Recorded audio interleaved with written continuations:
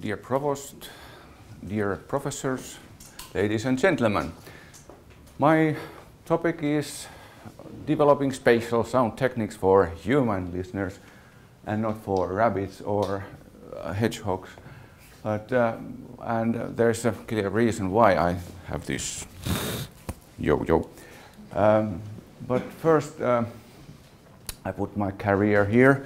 So just to highlight that I first made my master's in TKK, and then I went to Sibelius Academy to study some music, and then I made a comeback to TKK because I needed some money. Then I was kind of sucked into this acoustic laboratory to work on something, and then I made my PhD, and then after it I have been chaining different kinds of ways to fund myself to stay in TKK and in Otaniemi for a long time, and I have been quite successful, and I have a quite nice group of researchers now going there.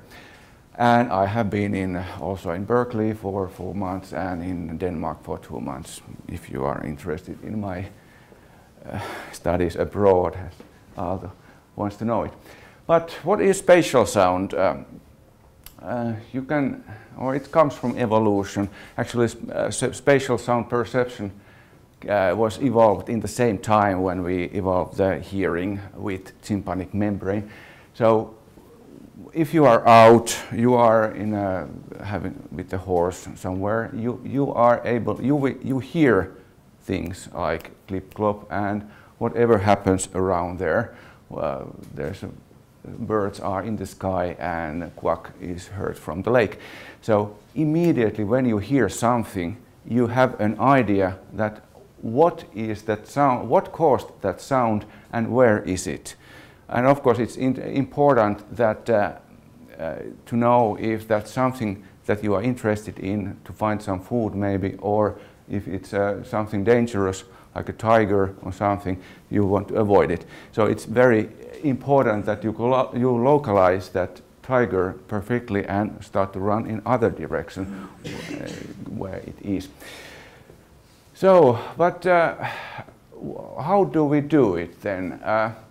If we take eye, a human eye, so we have a lens there, and when we have a light bulb here, all the light goes to one position in the retina. And that means that those cells here are directly sensitive to direction of sound. They know where this light is coming from. But of course, when it is a lens, it passes through only very few wavelengths from the light. And it's very limited number of colors that we see. We see about 3 colors, main colors. But ear is very different. So we have ear is basically only a hole. So the sound goes in through that ear canal, and then we have the membrane there, what is sensitive to the sound. But the one ear alone doesn't know too much of direction, but still we can hear it. So whatever sound happens somewhere, you are localizing it immediately. So, but somehow we do it. But the nice thing in hearing is that we are responsive to very large range of wavelengths. So we can hear very low frequencies and high frequencies. And if we compare to colors, we hear about 42 colors with hearing compared to 3 colors in vision.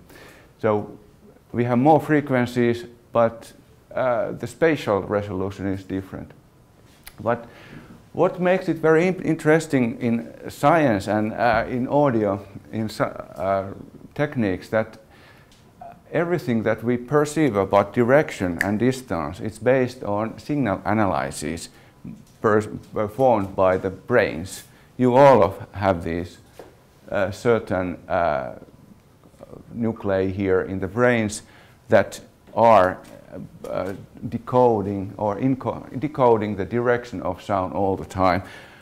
And we are sensitive to certain characteristics in one ear, which are caused by these cavities in the pinna, and also what kind of differences we have in between the two ears.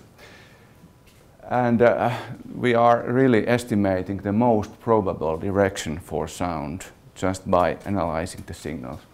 And then it opens quite many possibilities, because we can fool our hearing quite easily with different audio techniques.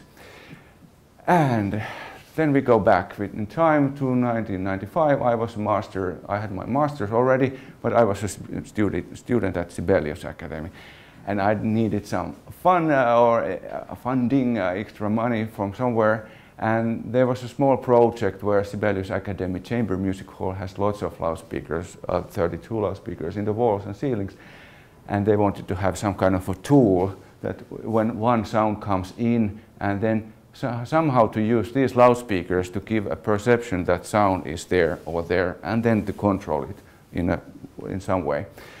And I had lots of ideas and enthusiasm, of course, that time, and then I asked how should I do it, and they gave me a paper how to do it in 2 dimensions. But as you see, it's a 3-dimensional case here, and it didn't directly solve the problem.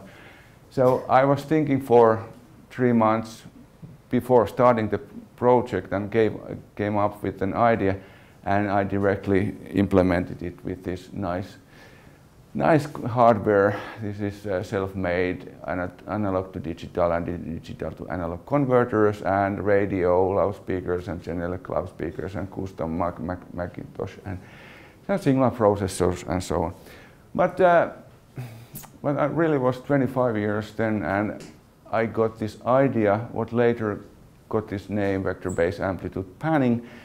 And it's very simple, actually. So you have only single channel of audio, and then you get these gain factors for different loudspeakers. You just basically put the same sound signal to different loudspeakers, and the person will perceive something in the middle.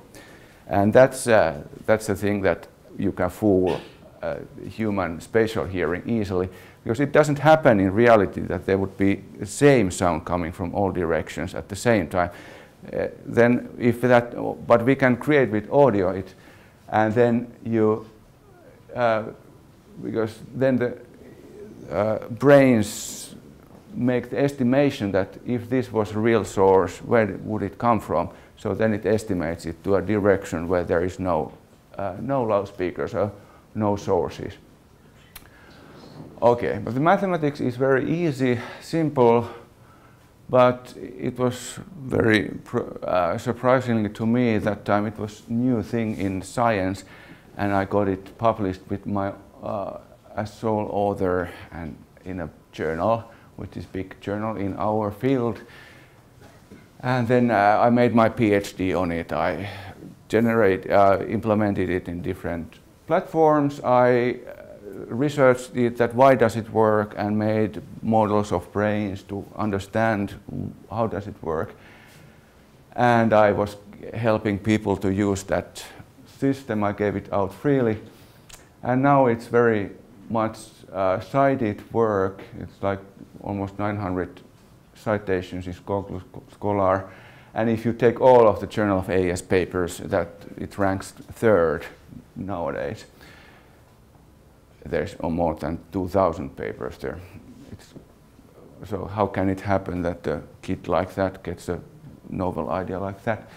But it did happen, and I'm here. So, and even there's some products like ITU MPEG H standard is coming for broadcast and cinema, and this is DTSX audio format. It's for cinema and Blu-ray. So next time when you buy an amplifier from shop, you have to select that or amplifier that has that tag in it. So there is VBAP in, and that's kind of TKK in also. And also quite funnily, in this Sony PlayStation VR, it's a head-mounted display for gaming. When it has headphones, it's also using this VBAP by some tricks, but they really use it. Okay, But it was completely open source and I gave it out freely, and some of you, or let's, so how many of you did think in your head that why didn't you patent it? No, one. Okay, I have heard it many times, this question, but yeah, I didn't have time, motivation. But what happened now is that it was free, I gave it to everybody, everybody started to use it, and they most importantly, they call it VBAP and that it's made by Ville. Because it is, they could have circumvented the patent anyway quite easily if I started to make a patent and so on. And it would have stopped my career because I should have started to be working as a make these products, as if I say. Okay, and this was nice thing that I got this award in SMT, which is the Standards and Techniques for Cinema and Television in North America mostly. I was there a bit more than a year ago, and I got my family there also, which was very nice. Like it's not so easy to share things in this science, but this time I got them, and suddenly the daddy is not lame at all when he can take to the same room with George Lucas, who got also a medal there. And so, okay, and then after PhD I was thinking about how to record then something. So let's say this event, and there's some sounds coming from different directions, and let's put a microphone in the middle and record it and then reproduce it back in the other side in a way that this person would perceive the same as this person. So a human here and human there. And the problems in it has been solved traditionally by some physical ideas that let's have this wavefront and that wavefront and analyze the wavefronts and then use physics, and they lead into solutions that you have hundreds or thousands of microphones and loudspeakers, and it's very cumbersome and it's still very, there are many problems. But I kind of used some knowledge of what I have got already in the PhD work about human spatial hearing. What is our accuracy there? We are very much limited in, so we made this technique, we call it somehow, and we transferred it to Fraunhofer in 2006. And I have some assumptions here that this is just an example what we do. So when we know how does human hearing work, and then I realized once I was sitting in airplane in a moment of kind of solitude that actually at one frequency band we can localize only one sound object at one time frequency position. And so that was then the clue that, hey, we can make these assumptions that if we reproduce correctly the direction, diffuseness and spectrum of sound, then we'll get better results than we get with existing techniques. And that kind of thinking leads to this kind of flow diagrams, which I don't go through. But the idea here is that you have few microphone inputs, and then you go to time frequency domain, and then you send only one channel of audio in this case with a metadata that where is it coming, and is it kind of coming from one direction or all directions. And then you have some magic here to get it audible out. But the results are surprisingly and very good, and we have many versions, but maybe one of the new things that will come in the future I believe they will come to almost everyone, is how to capture the reality with, this is an omnidirectional camera, so it has 6 lenses looking at different directions, and here is a microphone, it has 4 capsules. So it can record anything that it sees, or it records everything that it sees from any direction, and also captures all the sound, and also it gets some idea that where is this sound coming from, and so on. So we have this generic representation of spatial audio, and we can use it with this technique that we reproduced. And then what's nice that you can have these Oculus Rift or some other head-mounted visual display and headphones, and you will see, you can look around in the place and hear also the sounds like nice statically in one direction outside of your head. And we have been demonstrating it now, and we have the demonstration with us. Do we, Juhani? Yes, so after this show you can hear it if you are interested.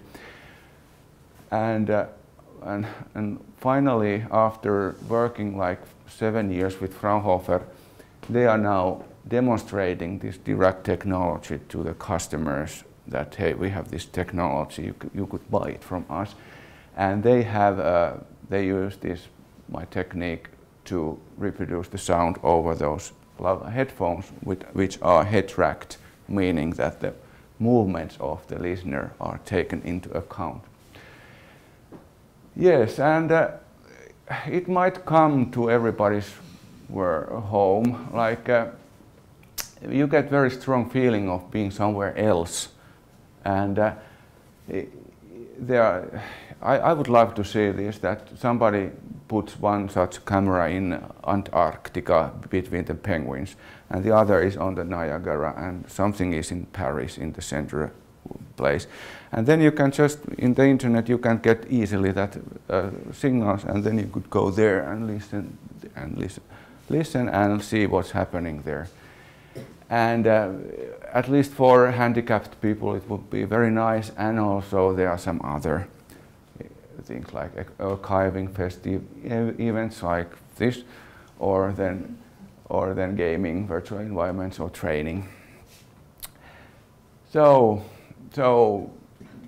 some general ideas what's happening in audio technology. So traditionally we have been delivering one signal per one loudspeaker. So if you have 2 loudspeakers, then you deliver 2 signals. But this kind of techniques that we have also been developing, or these old techniques didn't work or don't work very well with those cases. You have you don't know how many loudspeakers you have. Like in cinemas, they can have nowadays up to 120 loudspeakers.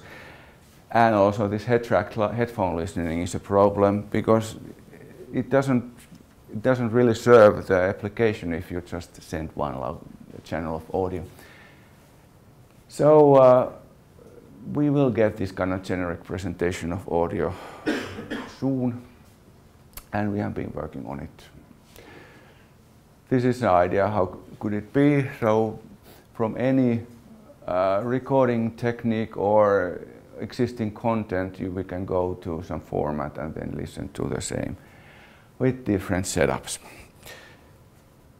Yes, so my contributions are then, I try to tie them around this idea that we are humans, we listen to sound, and we are sensitive to a certain way to sound and direction.